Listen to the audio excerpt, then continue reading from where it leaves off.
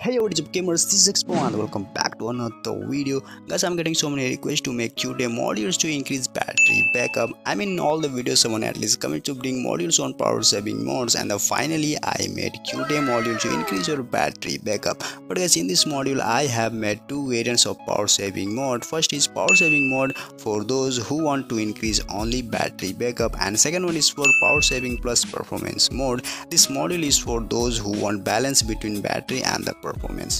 Wow! So if you want only battery backup, no performance, then flash power saving mode, and if you want battery plus performance, then flash power saving plus performance mode. So I hope you got the difference between these two modules now. So now it's on you which you want to use, but guys, making these modules is not an easy task. So please give a like on this video because your one like always motivates me to make video.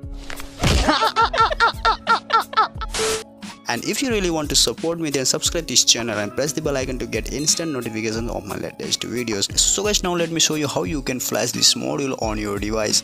First of all, you should have Qt app in your device, and if you don't have this app, then you can download from the given link, and after download the app, simply install it. And guys, also download the script file name as a script power saving mode, and here we'll get command to flash module, power saving mode, power saving plus performance mode, and the module to remove file. So it's on you which you want to flash on your device. I'm going to flash power saving plus performance mode because I play games and it would be great combination between gaming and the battery. So now what you need to do is simply copy the battery folder. After copy, go back to the internal storage and then paste here the battery folder. As you can see here, battery folder is pasted in the internal storage. After pasting the folder, open the Qt app and allow the permission if you are using this app for the first time. And here you can see this is the interface of Qt app, and in this sections we have to add the command to flash the script file. So guys, let's add the command to flash the module. To add commands, go back to the battery folder which you had pasted in the internal storage, then open command to flash the module. Here you can see all the command is provided to flash the module. Here copy the command which module you want to flash. After copy, go back to the Qt app, then paste the command in the command section. After pasting command, simply tap here to flash the module. As you can see here guys, the module starts flashing. It may take few seconds to complete, so please wait.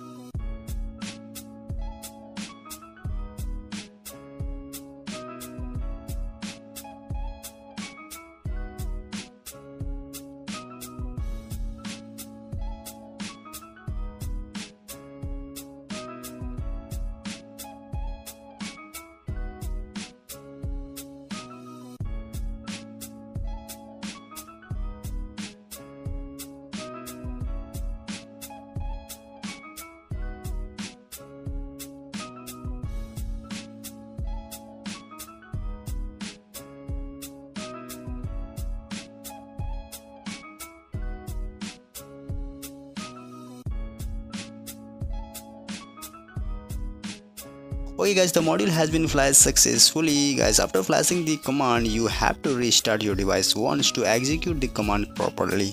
After restart your device, you'll notice that your battery backup has been increased, and you'll get more screen on time and the best performance of your battery using these script files. And guys, if you want to remove this module, then again copy the remover command. After copy, paste in the Qt app, and your all module will be removed.